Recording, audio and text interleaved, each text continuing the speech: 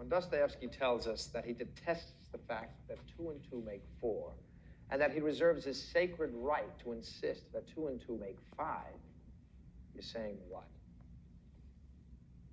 That his life is based on... insanity.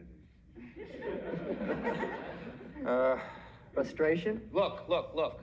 Any cretin can prove that 2 and 2 make 4, right? So the man that goes against that notion must be riding on sheer... Will. He claims an idea is true because he wants it to be true, because he says it is true. And the issue isn't whether he's right, but whether he has the will to believe he's right, no matter how many proofs there are that say he's wrong. Hey, how many fingers you see sticking up here? Well, right now I see 4. But tomorrow I might be absolutely sure that it's 5. And it's precisely that possibility that makes tomorrow intriguing. Reason only satisfies man's rational requirements. Desire, on the other hand, encompasses everything. Desire is life. Yeah, well, I don't know all about that, because I'm dealing in reality. I'm dealing in things that I can see.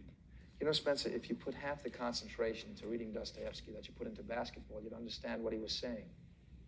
Look, what's your shooting range? Oh, about 20 feet. 20 feet. And do you ever shoot from beyond that? Sometimes. Why? Because sometimes I just feel the ball's going to go in. That's why. Well, does it? No, not usually. Right. But for that 1 second before you shoot, you're absolutely certain that it is going in. All athletes and poets know that. It's their secret connection. They know it's going in. They know that 2 and 2 are 5. That's it.